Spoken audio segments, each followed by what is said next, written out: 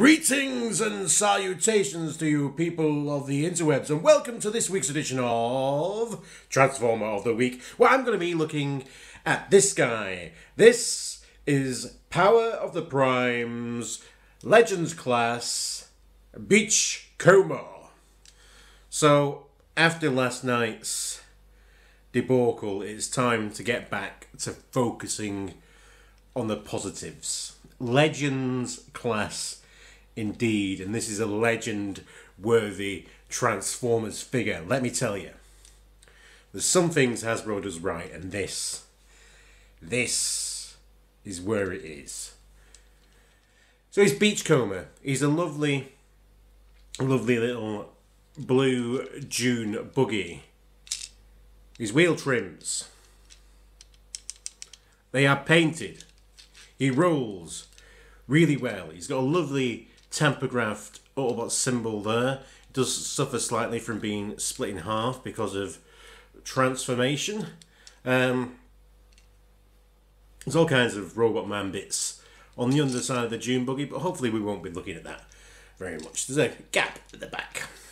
Yeah, what you gonna do? What you gonna do? He's got this lovely grey painted back there with just some silver details. Not sure what they are. Are they engines? Are they landmines? Don't go dropping landmines, Beachcomber, not in your state of mind. He was like the Transformers stoner, wasn't he? He was always the hippie guy. And every civil war that has lasted a billion years needs a bit of a pacifist character, and this was Beachcomber, man. That's what yeah, man. Yeah. We won. Classic character and classic mold. So, yeah, it rolls, it does things. You can interact with the Prime Masters as they are now, so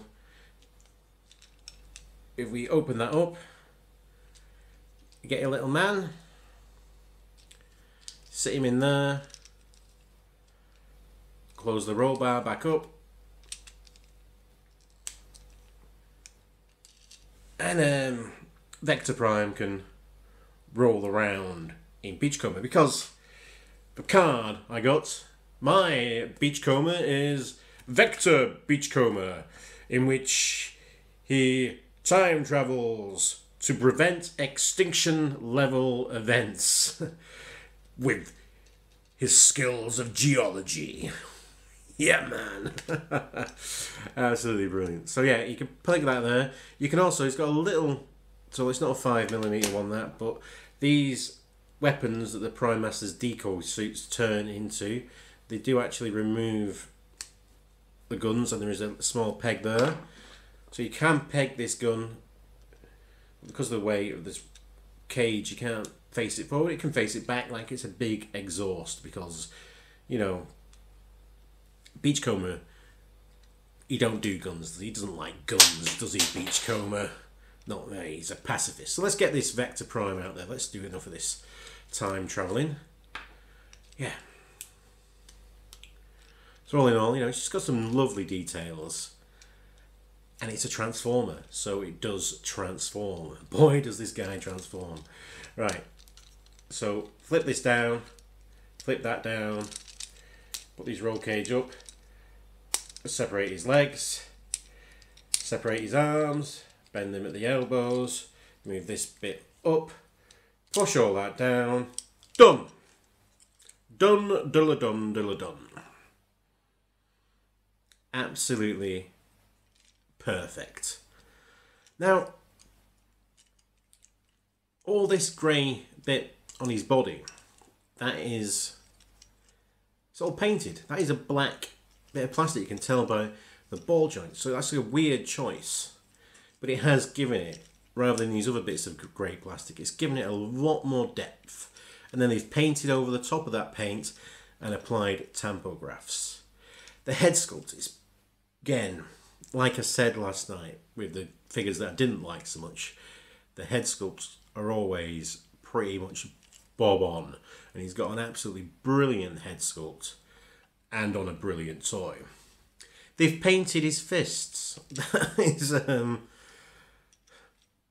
on this level, doesn't often happen, which I really like. So he's got big grasping fists, but like we say, he doesn't really do guns or claws, you know, whatever. It's not Cliff Jumper's style, so I don't know what accessories we'd like to have with him. Maybe a little nice sun parasol and a taco. It'd be more his speed. Yeah. So he's got ball joints here, ball joints there, swivel at the head. No waist articulation, but nice ball joint back here. At his hips, got a thigh swivel, and because this folds all the way, in car mode, the deepest knee bend. So he's got a lot of play to him. It's just so much fun. And the plastic, this plastic is a lot thicker than those used on the higher end of the line. And it's used on the Legend class figure. And it's like they're really constantly just knocking it out of the park with these Legends class figures and kind of dropping the ball on the higher price point ones. It doesn't make any sense. But this guy is brilliant. He's a great salve for the disappointment that I've had with the rest of the wave of figures. Of just saying, here you go, Richard.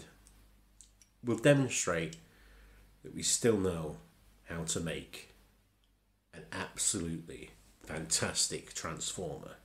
Simple, fun, playable. And that's why he's this week's Transformer of the Week. Join me next week and there'll be more Transformers and more weeks. And until then, feel free to like, comment and subscribe. Or you might not be able to because you don't have a YouTube account or whatever. Or you might want to do the opposite. It's up to you. Freedom of choice and all that, man. And be happy. The Beachcomber would say. Party on. Be excellent to each other. Party on, dudes. And because you deserve it, let's do a fist bump. Fisto! Fisto!